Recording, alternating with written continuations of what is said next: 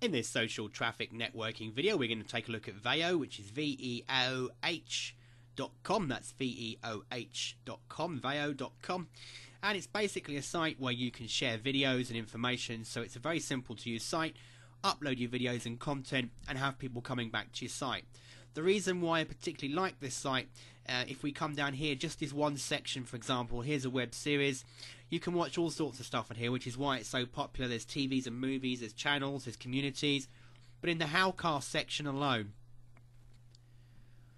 you can see there's things here like how to chop garlic, how to make, this is a food section by the way, so how to make a Bloody Mary, how to make a daiquiri, how to pack a beer cooler, how to make a vodka and tonic. All basic how-to guides, so you can actually start putting up your content as how-to guides that other people can watch. As you can see here, by choosing the publish section, it says that you can publish your own videos, create your own channel or group, embed the Veoh player on your website, blog or favourite social network, create videos for iPods and other devices. So you can just join Veoh Pro and then you can access the full set of publishing capabilities. This is something that you can consider later, but when you first get going, just creating a free account is straightforward and easy. So we're going to go ahead and sign up. And it says here, sign up today for full access, get personalised recommendations, join the community, upload and publish videos, download Veoh TV for free.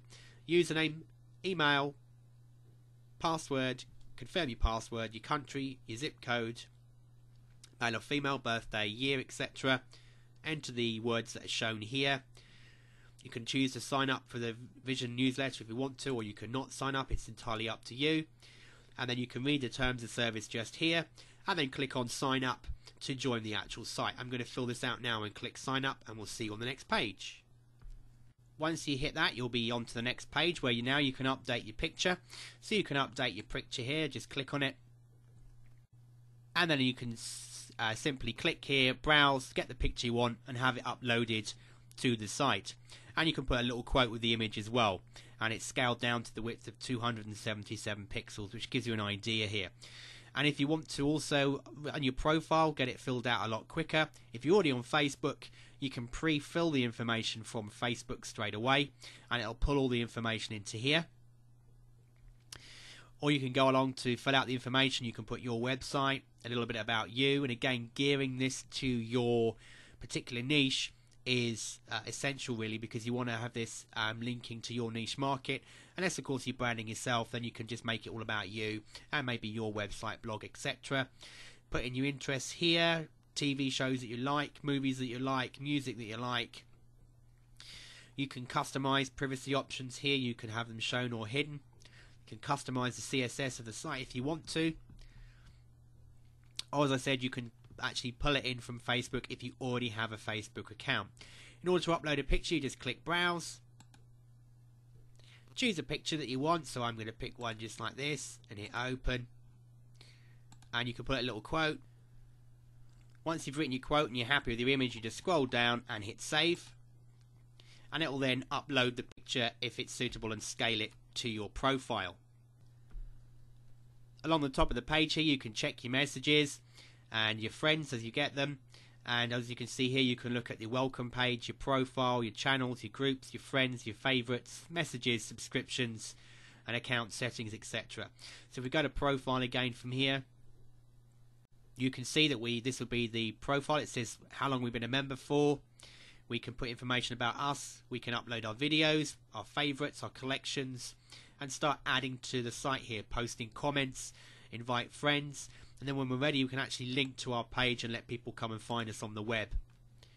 If we go to my channels, and as you can see, if you try going to any other parts, you need to confirm before you can move forward. Just logging into our email account, it says here, thank you for registering with Veoh. It's a new way to watch, discover and broadcast internet television. You can watch your favourite primetime TV shows online and discover new programming that isn't available on regular TV. Now that you've registered, confirm your email address, you can start a group. Then it tells you about other things you can do as well, such as inviting friends, creating your own groups, download and install the beta TV, publish videos, and bookmark your welcome page. So if we confirm our email address, says your email has been successfully confirmed, which means that we're now able to actually start publishing more content on our websites. So here we can see we can upload a video if we wanted to, just to get started. The great thing about Veoh is at this current time there's no file restrictions, so if you're going to upload a video you can do so here. As it says, if they're going to be larger than 100 megabytes, they recommend that you actually use Veoh TV. And Veoh Pro publishers can automatically upload existing RSS feeds through their RSS integration. But the Pro account you have to pay for, so when you're first getting started, just use your basic free account. As you can see here, we've got advertising going on the right hand side. We can upload in AVI, MPEG, QuickTime and Windows Media style videos, and we just put in the title, description, put in the tags, edit the categories, country of origin. We have to confirm about the information here on the video content, primary language spoken, and what is a primary language of subtitles if there are any, and leave blank if there's none, and then click to continue to upload your video. And you can then start creating your own channels and your own content where people can be checking out information you're putting on. So just to go back to actual videos in the community at Veoh to give you an idea of what you can be doing. For example, if you happen to be a master of the golf swing and you want to start putting up training videos on here of how to get the best out of your golf swing, we type in golf swing here and we can see that someone's actually already doing that. So let's go take a look at what they've got. And the video's loading here, and we'll load up and start playing on the site.